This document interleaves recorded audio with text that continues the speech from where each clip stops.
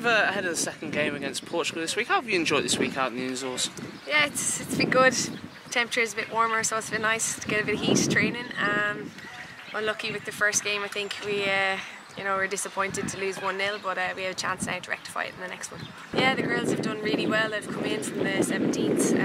They're really comfortable on the ball and they're at a high level, so I think they've equipped themselves well this week.